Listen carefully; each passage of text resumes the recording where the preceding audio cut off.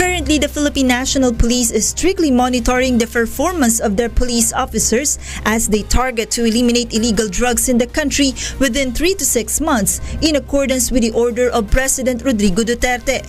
According to PNP Director for Operations Police Chief Superintendent Camilo Cascolan, presently they are strictly evaluating the performance of all the Chief of Police, Deputy for Operations and Provincial and Regional Directors in different areas nationwide to identify if they are doing their job well. We will be coming out with our evaluation today for the 3 weeks. Ibibigay po namin and we will be warning them actually na dapat they have to intensely double their effort para makabawi sila.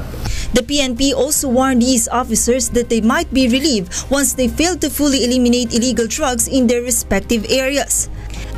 In a span of 6 weeks, marami po ang marirelieve na COP at PDs na hindi nagtatrabaho.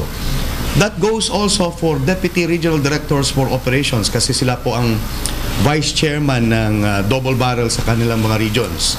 At the same time itatanong din namin ano po ang nagiging issue nila.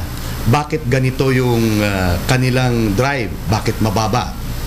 And to improve their performance, each Chief of Police are given with 6 weeks time, 2 months for every DRDO, and 3 months extension for all regional police directors.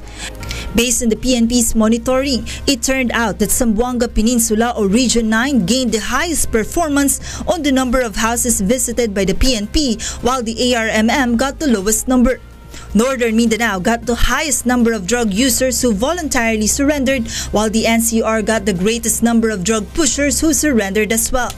As of July 22, the total number of drug suspects killed has reached to 240, while more than 3,000 were arrested and more than 100,000 has voluntarily surrendered nationwide. The PNP is confident that through the non-stop operation of Oplan Tokhang, number of crime rates in the country will continue to decrease.